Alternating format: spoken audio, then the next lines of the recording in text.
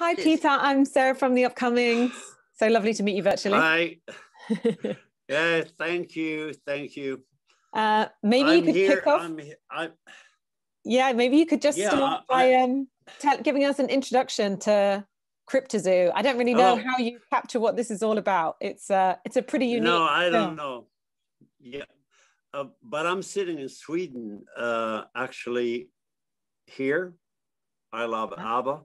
Yeah. And I'm working with Friel. And we're doing a American Swedish co-production called The Box. So it's very strange talking to you from England now. So I'm working with her. But Cryptozoo, it's a mix for me from the beginning, seeing drawings and listening to the story, the outline, and Dash, talking to Dash for an invitation was like a mix between old Russian 40s, 50s animation together with Japanese anime and mixed with the Beatles' Yellow Submarine, where all the lonely people get together and fight the evil society and become sort of a little mini society of their own and accepted by society, by getting together. And I think Cryptozoo is just a metaphor of all these lonely people, Paul McCartney, that get to this zoo and they find a refuge in the zoo because they can be there. And of course, people are laughing at them, looking at them. But you know, in 2020 and 2021 and 22, 23, many zoos are going to be shut down in the world and the animals are going to be let free. And circuses have now forbidden all the elephants, the tigers and lions to be dressage, to be there in the circus. And I think we have evolved. And I think if there's a Cryptozoo, a sequel, I think they're all going to leave the zoo and become part of the society. Mm-hmm. And I said earlier, one of my heroes is a guy who would ended up in the Cryptozoo was Stephen Hawkins. Mm-hmm. And Stephen Hawkins is one of my heroes. And I think 100 years ago, he would have been burned on a stake or thrown in the water to drown or put in a nut house. But actually, Stephen Hawkins taught us more about the universe and how to be human beings. And it came from a guy sitting in that wheelchair talking through a tube until his very last breath. He was fighting to talk and to tell us the gift he had gotten from what I call God.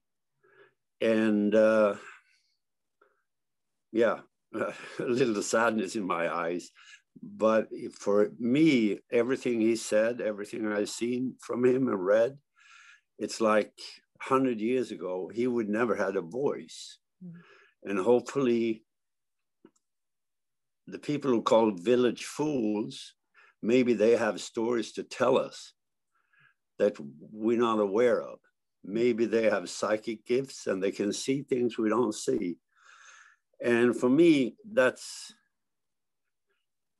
the core of Cryptozoo.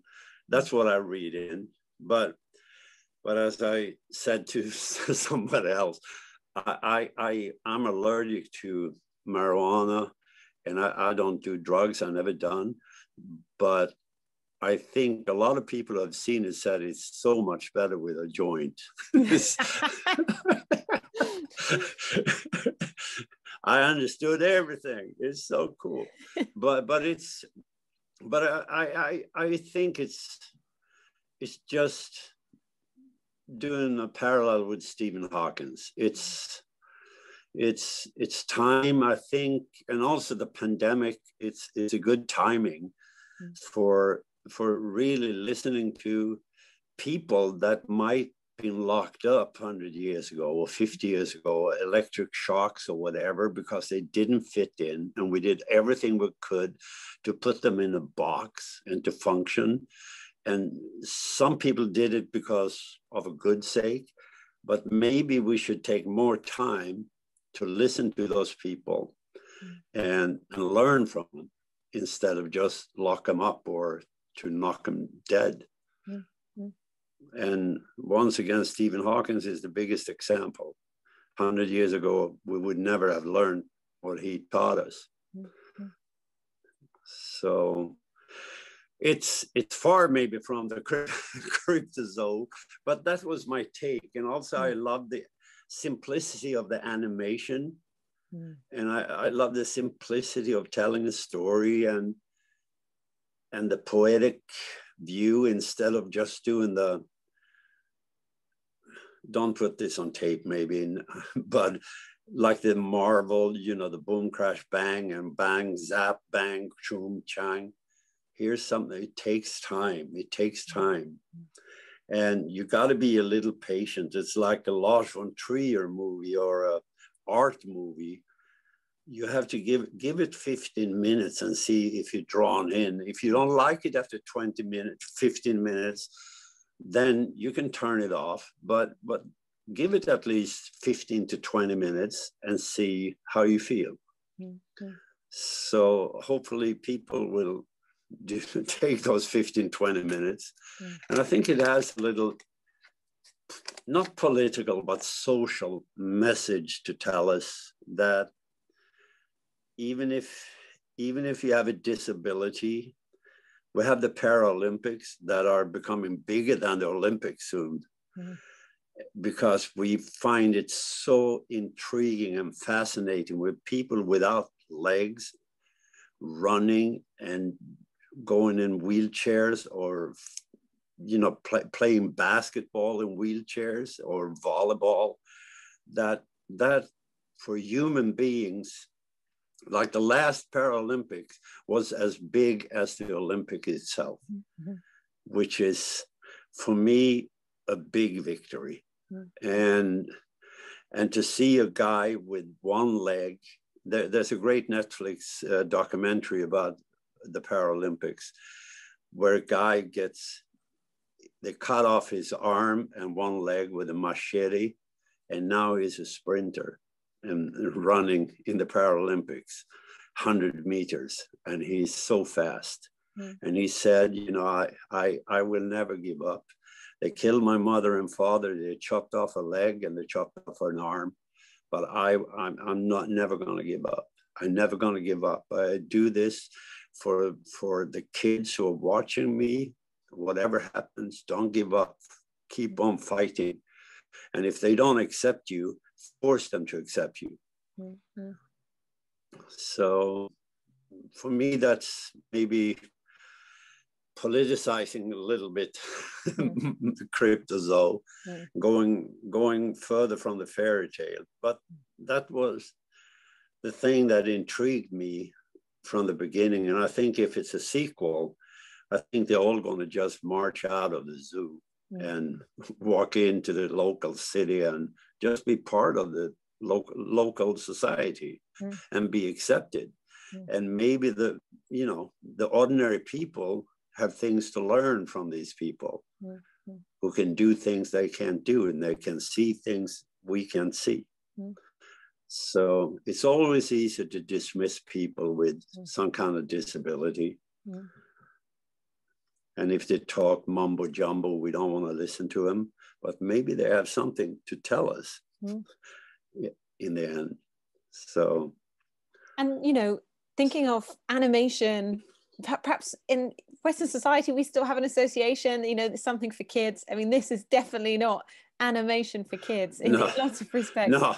But it's stunningly beautiful. And as you say, perhaps more of a slow burn than films we're used to. So what is it that's so attractive about animation as an art form? And I guess in the, you know, the Japanese have known for a long time, you know, how special it can be. And what are the particular challenges as an actor being involved in animation, you know, voicing rather than acting in front of the camera? Well, I love doing voiceovers. I'm doing a lot of voiceovers. I've been lucky. and it's just fun. It's to be a little boy, 12-year-old boy doing voiceover. It's so fun. It's so much fun. And if you can contribute something, and I was offered the part, it's not the biggest part in the world, but you know, in a beautiful painting, it's just enough. In a Van Gogh, it's just enough to be a blue little color in the left side corner, because it illuminates the whole field of sunflowers. But to be that little blue light, and I never see small parts. I think that every part is essential for a big picture. I see it more like pictures. And because I worked with Bergman, my mentor is Ingmar Bergman, and he said to me from the beginning, it doesn't matter if it's a small part or a big part, you're still just one color in a big painting. And no shame in being the color purple that's in there just for a moment. Maybe that color purple will stay in one spectator's mind forever because it was beautiful. So that's how I look at art, like it's a collective work, and especially this thing, it's a collective piece of art, and it takes forever to do the animation, and they work hard. And I like the simplicity of it. It's so far away from the Marvel boom, crash, bang, you know, Superman-ish everything. This is more like Magical Mystery Tour. The Yellow Submarine. You don't really know what's going on in Yellow Submarine, but it all makes sense if you just watch it. It just makes sense in the end that all the lonely people, when they come together, they're not lonely anymore. So yeah. Fucking Paul McCartney, such a fucking great songwriter. I hate him.